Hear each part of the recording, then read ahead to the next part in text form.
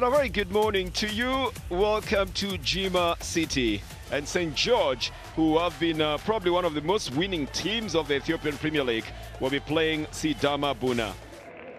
It's a nice pick by Abel Yaleo.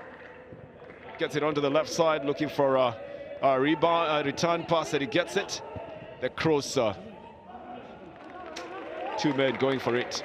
Gitgat Kut and Sunday Butuku. They actually look like brothers. I think it's just because of the hairstyle. And they seem to have been in the same position. And as Gatkut comes into the center, you know, there is a corner. Enough men going for it. And they had a free header there. Should have just communicated on who's going to be taking it. There are a lot of numbers in orange, but no one has assigned himself to pick on their incoming opponents. They were free there. That's a free header. Well, this is going to be a corner. A nicely weighted corner taken by Terfu. Does the technical application very well, bounces the ball on the ground, but a very hawk-eyed goalkeeper, Messiah Yano, punches it back. That's Fikru Odessa, punches it back into play there.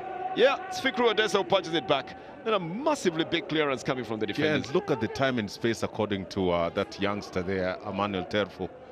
What a way to bang the ball downwards. And that's very good reflex action from the goalkeeper. Can Gezahen exploit that hole? Nice ball to Mamadou Sidibe. Tries a shot, but he can't get his balance correct because of the slipperiness of the field at the moment.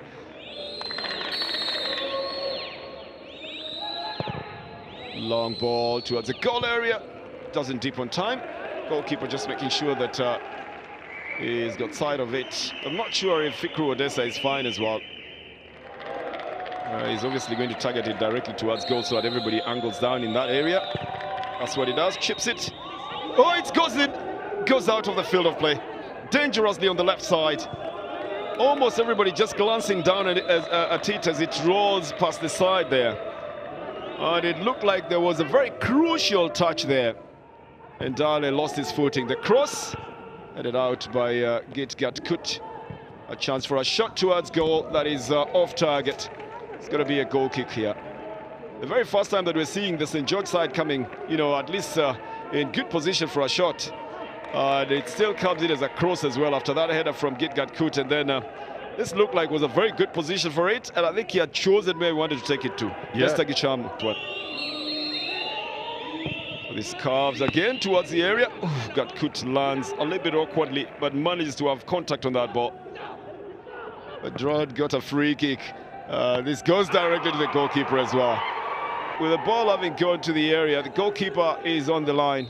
Doesn't cross the line. It doesn't cross. It doesn't. The ball doesn't cross the line. The goalkeeper is in goal, but the ball does not cross the line. Injuries. Fatuddin Jamal is carded here. And he still seems to be giving instructions to the referee who tells him to get out of here. He's the captain of the side. He should lead by example.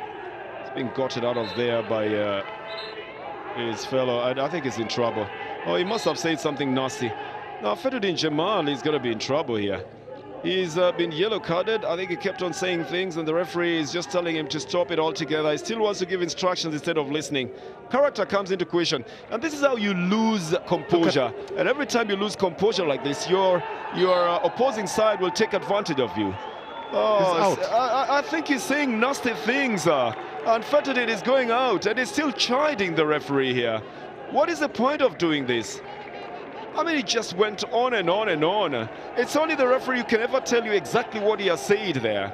And this changes the game totally, even for Sidama Bunna.